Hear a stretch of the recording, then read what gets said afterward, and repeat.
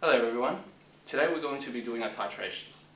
Now what we have here is a beaker of unknown. This is what we're going to be testing, what we're going to be measuring. This is sodium hydroxide. We're going to titrate this and find the exact concentration of our sodium hydroxide, and then we're going to use this to titrate an acid, so HCl or something or other. Whatever I have lying around, but the main bit is finding the concentration, accurately finding the concentration of our sodium hydroxide. Now, the first step to titration is to select a suitable primary standard. You should remember that the characteristics of what makes a suitable primary standard, the most important thing is, as you're weighing it, the standard, in crystal form, it shouldn't be absorbing moisture from the air. Okay, so we've chosen oxalic acid because it's known to not absorb moisture from the air. It stays standard as you're weighing it. Sorry, it stays stable, chemically stable as you're weighing it. We can't use something like solid sodium hydroxide crystals. We can't make this solution accurately because as you're weighing it, it's absorbing H2O from the air. So that's what makes NaOH unsuitable as a primary standard, but this is suitable.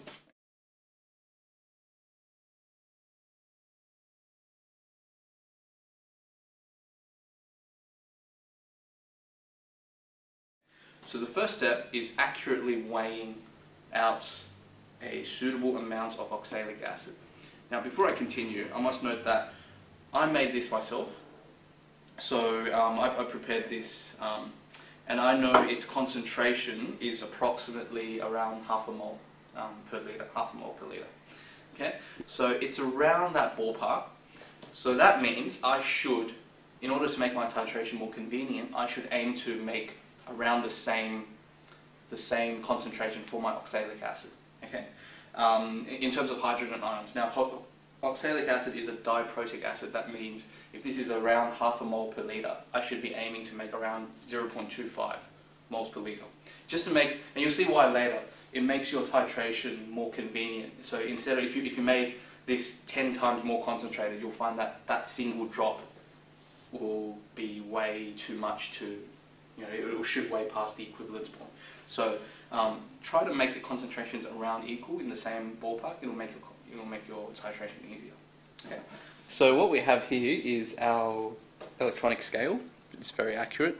It's designed for these types of applications, so you can't use your bathroom scale. You have to use one of these. And we've got our little watch glass and a little spoon to scoop my oxalic acid into. Okay. So the first step, obviously, turn on your scale. Then put your watch glass on it. And then press tare, which means it zeroes this mass. So if you take it off, it'll be a negative mass because it cancels out the mass it's expecting from the watch glass. This allows you to measure. It'll tell you exactly how much is actually on the watch glass. Okay. I've done some calculations to determine approximately what mass of oxalic acid I need to make a quarter of a mole per litre concentration, which, as I said before, it'll make my titration more easier. It's about, I need to weigh about 7 to 8 grams.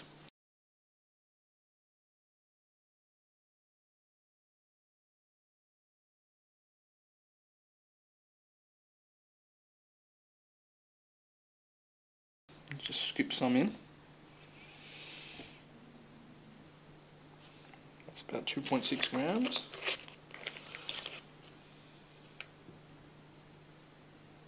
Be careful not to spill any on the outside of your watch glass, because that's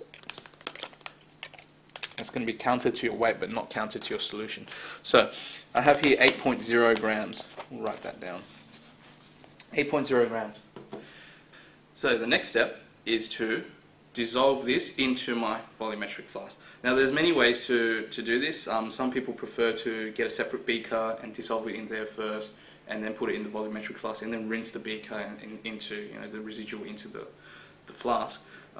That's like an extra piece of glassware that adds to inaccuracy. I prefer to just use the funnel. Okay. So what I'll do is I will just push it in there. And then this is distilled water, so it doesn't have any impurities. Whoops. And the point here is to transfer everything that I've weighed, including the stuff left over in the watch glass. You've got to be careful. You've got to also remember to include this.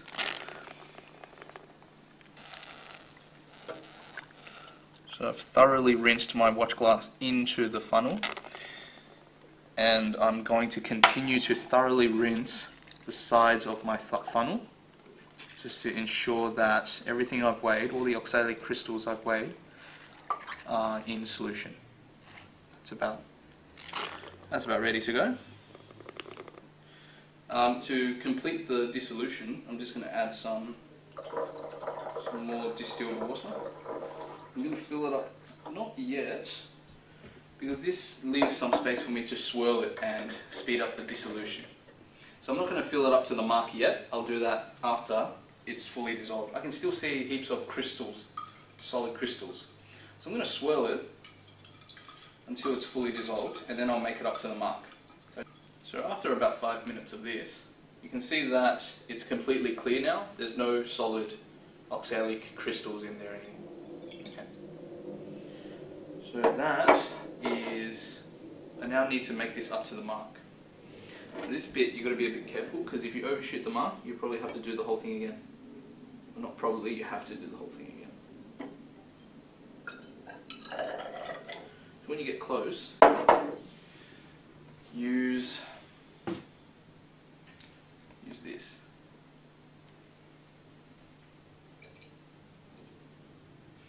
Now, watch for parallax error. So when I'm really close,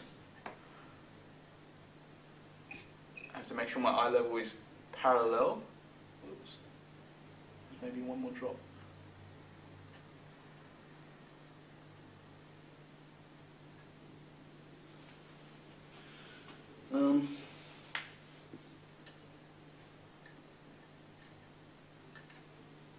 Yes, perfect.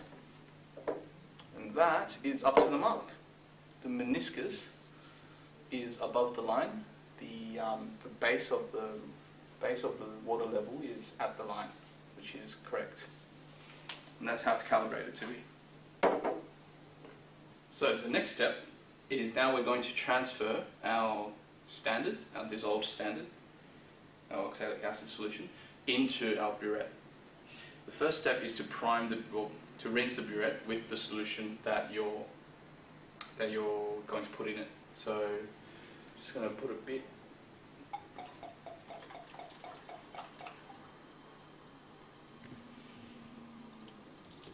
Better close it. Okay.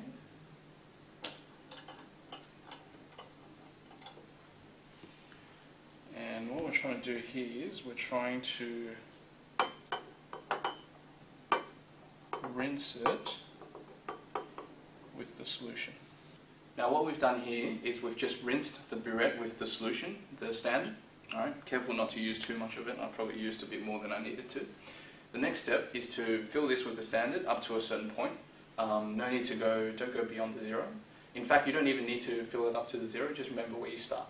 Okay? So we've filled our burette with our primary standard. The next step is to prime your burette.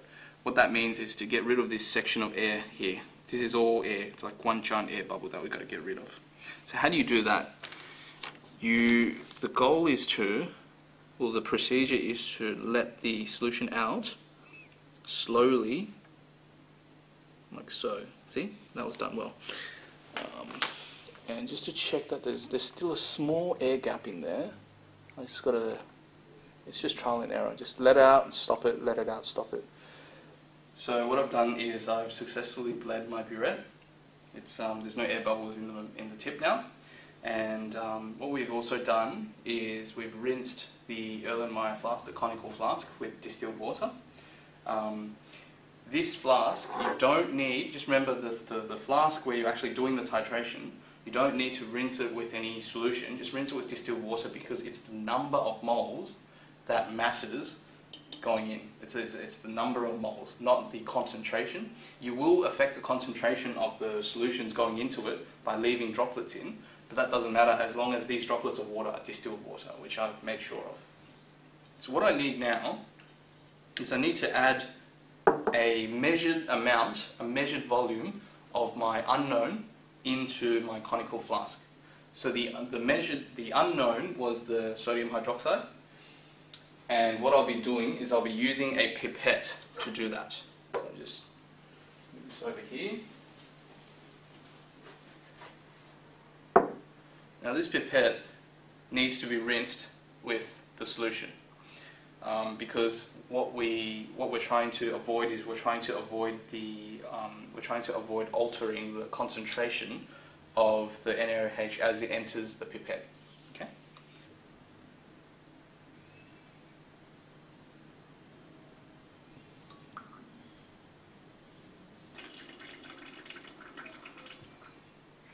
So now that we've rinsed our pipette with the solution, with the base, I'm going to fill it up to the mark, and this will give us 20 mils.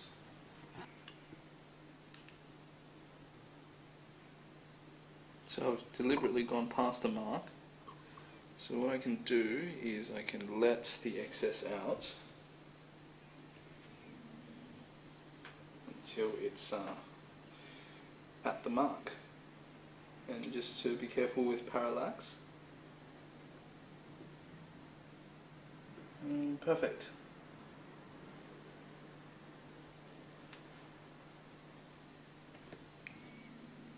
Transfer it into our flask.